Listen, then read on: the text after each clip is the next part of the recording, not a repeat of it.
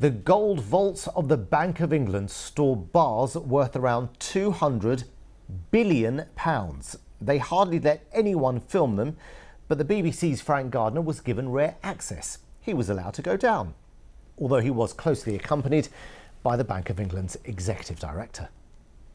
It's incredible to look at, but it doesn't do anything.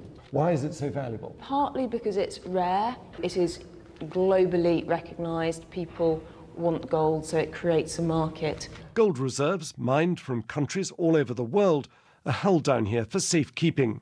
This is the second largest gold vault in the world. It's incredibly rare to be allowed down in here, and the numbers are staggering. There are over 5,000 tonnes of gold bars down here.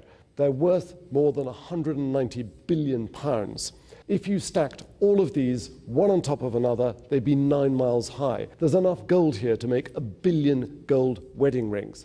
If you scraped all of this into gold leaf, it would be enough to cover the UK 6 times over.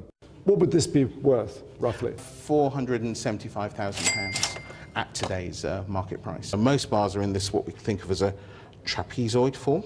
Mm-hmm. It makes it easier to handle.